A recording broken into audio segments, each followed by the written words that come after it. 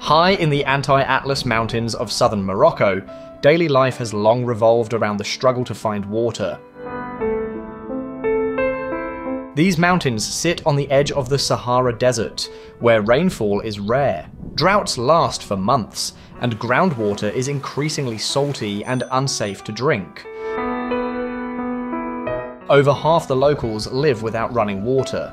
Every morning, women and children walk several kilometers across rocky terrain to collect only a few jugs from the nearest valley. The journey consumes hours that could otherwise be spent on education, work, or rest. In this region, water scarcity shapes every aspect of survival. Yet each morning, the mountains reveal a hidden resource. Fog from the Atlantic Ocean drifts inland, blanketing the slopes in thick white mist. It settles briefly on the rocks before the rising sun causes it to evaporate. For generations, this moisture was ignored, a source of water that disappeared untouched. But when a team of engineers from Germany visited the region, they noticed something unusual. Moss grew on rocks even though rain was nearly non-existent. This suggested high humidity levels, and the possibility that the fog itself carried enough moisture to be harvested.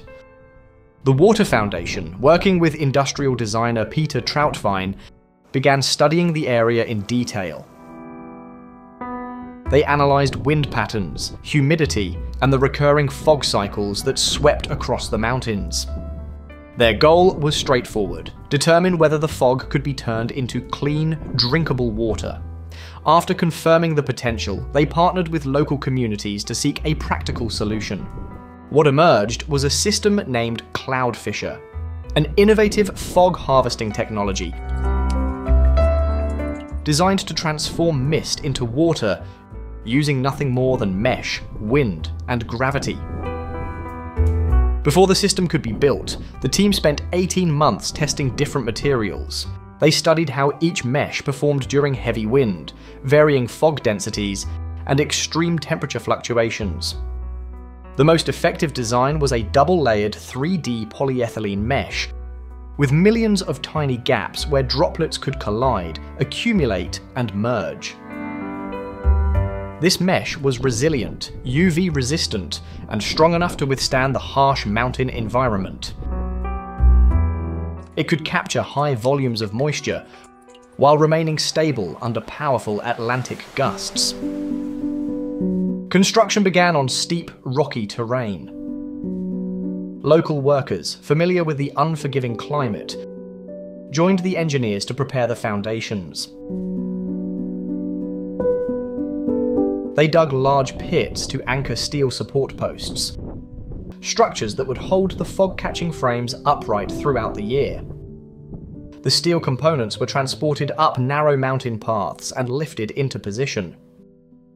Workers tightened bolts, secured joints, and fastened the frames into solid rock to prevent movement during storms. Once the frames were set, the 3D mesh panels were stretched across them. Workers climbing ladders and wearing safety harnesses carefully aligned and tensioned each panel, ensuring the mesh remained flat and optimally positioned to intercept incoming fog. Beneath the mesh, technicians installed V-shaped gutters designed to capture condensed droplets. Each gutter was attached with precision, so water would flow smoothly into sealed pipes without loss.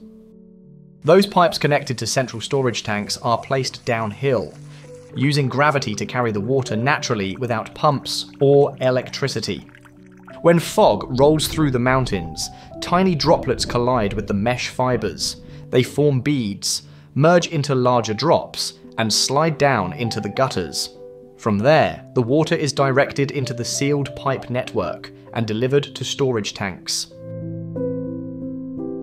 A group of 10 CloudFisher units can collect 600 to 1,000 litres of water per day, even during the driest months when temperatures climb above 40 degrees Celsius. This consistent supply has transformed life for families who once relied on long, exhausting journeys for a minimal amount of water. Clean water is now available for drinking, cooking, washing, and even small-scale agriculture. Instead of spending hours collecting water, children can attend school, and families can manage daily activities with greater ease. The system requires no electricity, no heavy machinery, and almost no ongoing maintenance. Its simplicity is its strength, making it ideal for remote areas where traditional water infrastructure is impractical or too costly. To maintain long-term sustainability, the project adopted a consumption-based payment system similar to a water bill. Households pay modest fees, usually between $1.2 and $1.5 per cubic meter, to support operational costs and prevent waste. For many families, this system works well, but for the poorest households, the cost remains a barrier, forcing them to continue collecting contaminated water from distant valleys. Despite this challenge, the overall impact has been significant. Between 2016 and 2018, the project expanded into the world's largest fog harvesting installation. 31 CloudFisher units were erected across the mountains, covering over 1,000 square meters of mesh. These units are connected by 26 kilometers of pipelines and supported by 5 large storage tanks, capable of holding nearly 1,000 cubic meters of water. Today, the system provides clean water to 15 villages, a school, and over 7,000 livestock. Collectively, the network produces over 36,000 litres of water per day, a supply that continues year after year with minimal human intervention. Fog, once ignored, has become a lifeline. This transformation in Morocco reflects a broader global effort to adapt to harsh environments using innovative engineering. Another remarkable example lies thousands of kilometers away in northern China, where an entirely different challenge threatened communities and ecosystems. For decades, desertification posed a growing danger across vast regions. Sandstorms originating from the Gobi and Taklamakan deserts regularly swept into major cities, including Beijing. In some years, residents endured more than 80 days of hazardous airborne dust. Environmental degradation from overgrazing, deforestation, and excessive groundwater extraction accelerated the spread of deserts, eroding soil, and undermining agriculture. In response, China launched one of the most ambitious ecological restoration projects in human history, the 3 North Shelter Belt Program, commonly known as the Green Great Wall. Unlike traditional walls built from stone or concrete, this one aimed to use forests and vegetation as a living barrier. The project extends more than 4,500 kilometers across northern China and aims to plant 35 million hectares of new forest by 2050. Its purpose is to stabilize soil, reduce sandstorms, protect farmland, and restore valuable ecosystems. The strategy began with careful terrain analysis. Engineers used satellite imagery and drones to study dune movement, wind patterns, and the behavior of shifting sands. By understanding how the desert expanded, they could design structures to slow or reverse that process.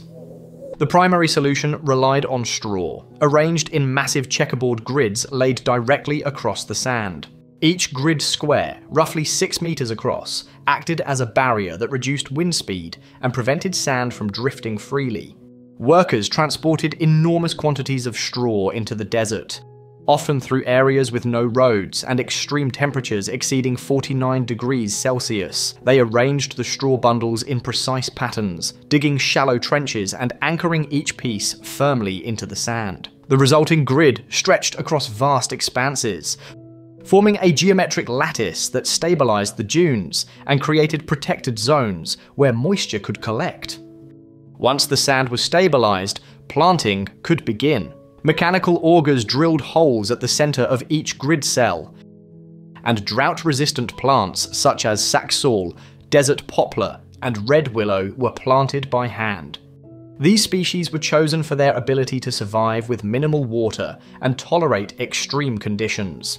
Workers placed each seedling carefully, added water, and compacted the soil to secure the roots. The straw grid protected the young plants from harsh sunlight and reduced evaporation, giving them a chance to grow in an otherwise hostile environment.